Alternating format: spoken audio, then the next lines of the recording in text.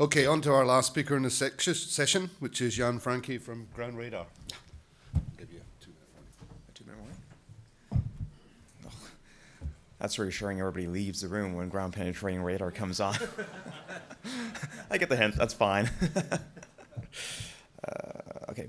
So we're going to talk about advancements in ground penetrating radar for mineral exploration. Everybody knows what GPR is. You see it on TV all the time. It's these little cart things that roll around the streets and find pipes under the ground, right? And that's kind of where the research is right now. It's all about high resolution finding pipes, and that's a multi-million-dollar, hundreds of millions of dollar industry across the world.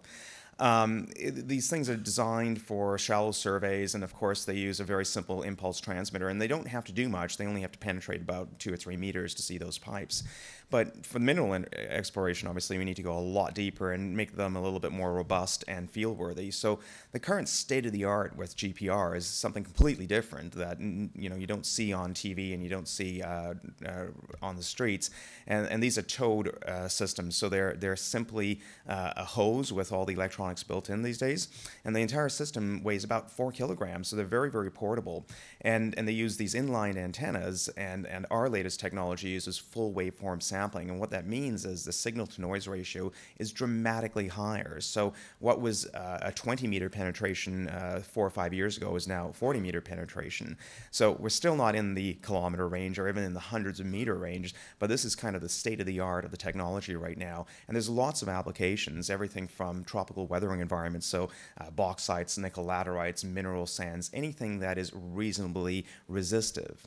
So what does resistive mean? Well, you can't see that, of course, but to get the 100 meters that we're kind of looking for, we still need to be in the thousands of ohm meters, even tens of thousands of ohm meters. So very specific environments where radar will work today.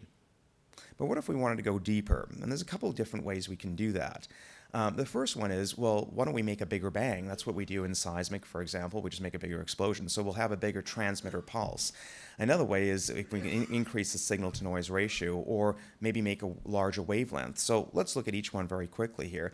Unfortunately, making a bigger bang doesn't work with radar at all. That's not the way to do it. Radar is about average power, and to have a larger average power is very difficult to do and also very dangerous. So that's not really the approach we want to go to. We can increase our signal-to-noise ratio by, again, stealing from the seismic industry. Instead of just a simple impulse, we can do a coded impulse, right, like a GOLA code, and then cross-correlate on the way back and increase our signal-to-noise. And that's being done right now with the latest systems. But the biggest way to do it, and the easiest way, would just be to increase our wavelength. You know, a radar system will give you about 10 to 15 wavelengths in penetration in a good environment. So if we have a larger wavelength, we'll get more penetration, right? And of course, lower resolution.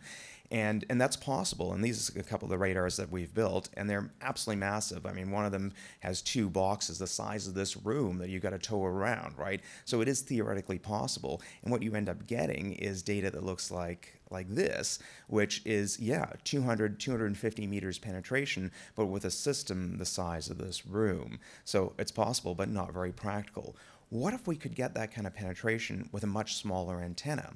And that's not being done before, but we're doing it right now. And in fact, last week, Jim McNay and I started a Mira research project that seeks to use things like magnetic loop antennas to get an electrically large antenna in a physically small size. And if you can do that, then you do something cool of potentially bridging the gap between EM and GPR. So you'd have that penetration and the conductivity profiles producible by the EM systems, but also have the relatively high resolution of GPR.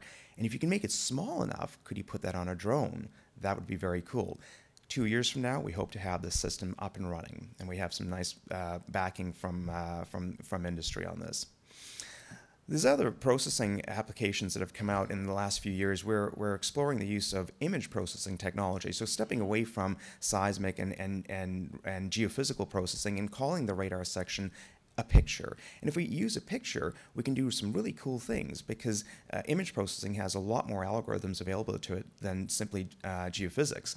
And if we look at a really bad radar section, all those dipping horizons. They're not horizons. They're actually air reflections coming from trees and from buildings and all sorts of horrible things. And we'd look at this traditionally and go, that's a crap radar environment. There's rich of clay. You're not going to get any information out of this. But if you use image processing algorithms, you end up with a section that actually looks pretty good. But what you can also do now is back calculate based on the backscatter. Now, radar is a function of water content in the ground and electrical resistivity. What if you can actually calculate the water content using top equations? And you can do that now with new processing techniques. So it's pretty cool what you can pull out of that radar information, even in something that would have been considered pretty crappy data 4 or 5 years ago. This is what we're able to do now. So not only just see reflections, but actually find groundwater, for example. But all of these radar systems that I've talked about thus far are pretty expensive, and as I said, it's fairly bulky items. The way to really disseminate technology is to bring the cost down, just like we did with cell phones or computers or the GPS on my wrist, right? If we can get that size down, the cost down, then we can really do some cool stuff with it. And what we've got now is the concept of very low-cost radar systems and very small. What if you could make an entire radar system into this? And that's what it is. That's an entire radar system on this board. And this board is not very expensive, right? Now, what could you do with this? It's pretty small. We can probably even make it smaller than that. Well, the first thing you can do is put it in something really, really thin and stick it down a borehole. Now, if you have low-cost borehole radar probes, you can start combining it with other sensors like NMR for moisture content, for example, or put it on a televiewer, and now you not only see what's going on in the hole, but you have the radar annulus that can go out 80 meters, 100 meters in granite, right? Very cool stuff. But what you can also do with borehole radar is do look-ahead radar using synthetic aperture radar.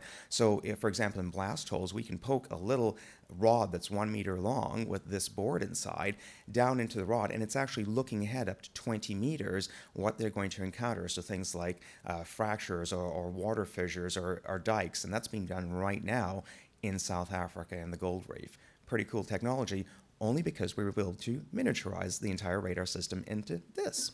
Pretty cool. Now this is pretty light, right? What else can you do with it? Well, light, small, let's put it in the air. And of course, the next thing to do is let's just stick it on a drone. And that's the obvious thing. And that's just an off-the-shelf DJI Phantom carrying an air-launched radar antenna. The applications, we're still trying to figure out what we can do with this technology, but we've already put radars on drones, and it works very, very well. But the coolest thing you can do is, if they're that small and that portable, let's make them into geophones. And what you can do with geophones is 3D seismic. Well, let's do 3D radar. So what we do is we make hundreds of these things in China and distribute them over a mine site. And if anybody was at my talk a couple days ago, I showed this data. And what we're able to do is do a full 3D volume cube, right? Which is really never possible with GPR because the sensors are so expensive. And so this is a limestone mine in the Dominican Republic, and we put out a couple hundred of these things. And with mesh networks, we're able to address each one individually and have transmit from one and receive from another. And what you end up with is absolutely unprecedented visualization of void structures that you could never do with geophysics before. And each one of those pixel sizes are centimeters in size, right? And we know this because we've drilled it and used laser scanners. So it's pretty cool technology what you can do just by miniaturizing and making things low cost. That's the end of my talk. Are there any questions?